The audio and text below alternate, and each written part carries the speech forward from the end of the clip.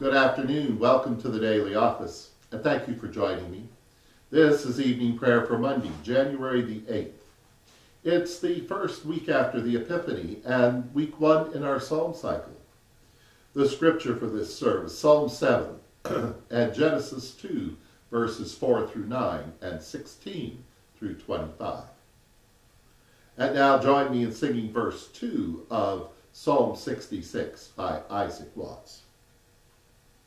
Say to that power that shakes the sky, how terrible you are. Sinners before your presence fly, or at your feet they bow.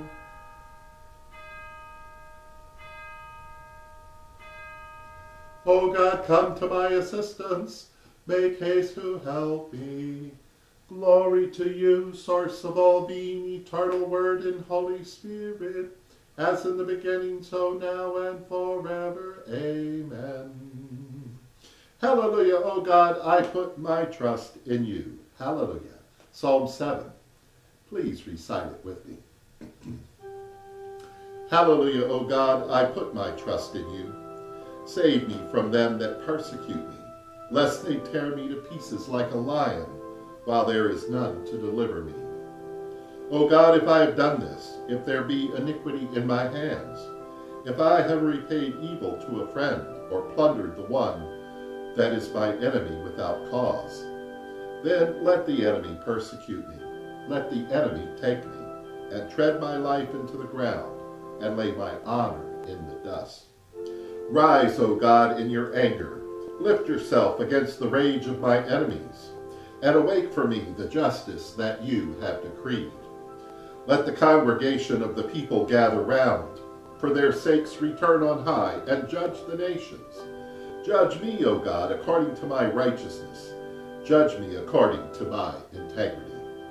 Let the wickedness of the evildoers come to an end. Establish the just. For your righteousness tests our hearts and minds. You are my defense, who saves the upright. You judge the righteous, and are angry with the wicked, if they do not repent. You will whet your sword, you have bent your bow, and made it ready. You have prepared for them the instruments of death. You ordain your arrows against the persecutors. Behold those who labor with wickedness, and have conceived evil and brought forth a lie. They have made a deep pit, and have themselves fallen into the ditch which they dug. Their malice shall return to them, and their violent ways shall fall upon their own heads. I will praise you, my God, according to your righteousness, and I will sing praise to your name, O Most High. Glory to you, source of all being, eternal Word and Holy Spirit, as in the beginning, so now and forever. Amen. Hallelujah. Hallelujah, O God, I put my trust in you. Hallelujah.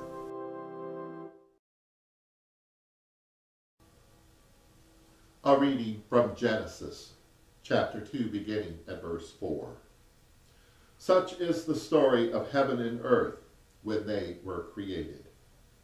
When the Lord God made earth and heaven, when no shrub of the field was yet on earth, and no grasses of the field had yet sprouted, because the Most High God had not sent rain upon the earth, and there was no man to till the soil, but a flow would well up from the ground and water the whole surface of the earth.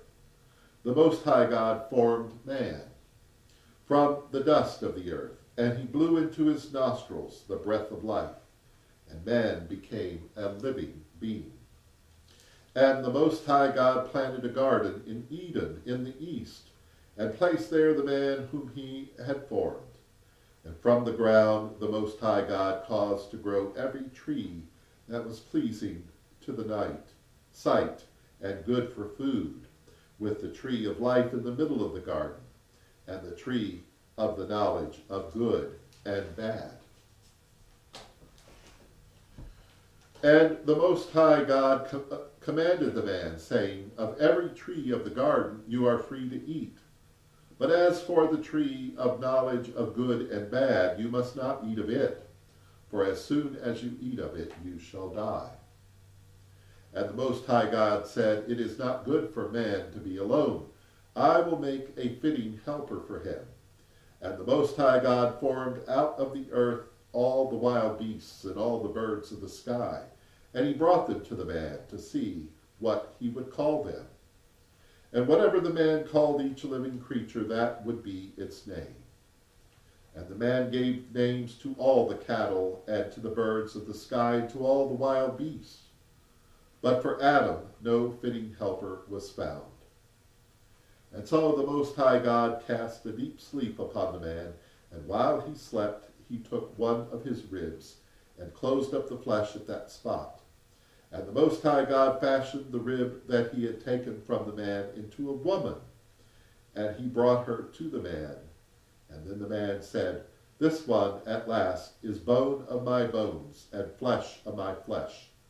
This one shall be called woman, for from man she was taken." Hence a man leaves his father and mother, and clings to his wife, so that they become one flesh. Here ends the lesson. Make us a righteous nation that keeps your truth, that we may glory in your judgment. Let your way be known upon the earth, your saving health among all nations. For those who are ill and battle cancer, especially Susan, and for the victims of violence and their families, especially Rob and Margot.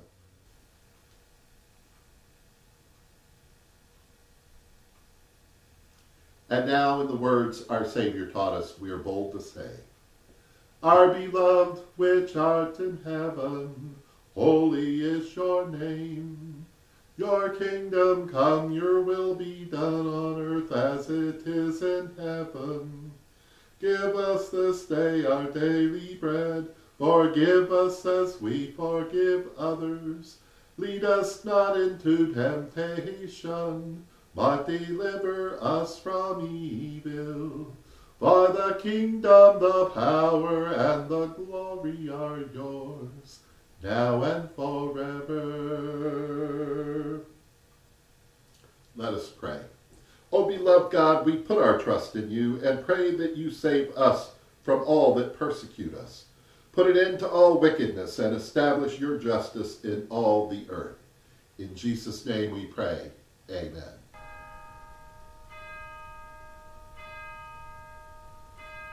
We trust in the mercy of God forever. And may the God of hope fill us with all joy and peace in believing through the power of the Holy Spirit. Amen. Hallelujah.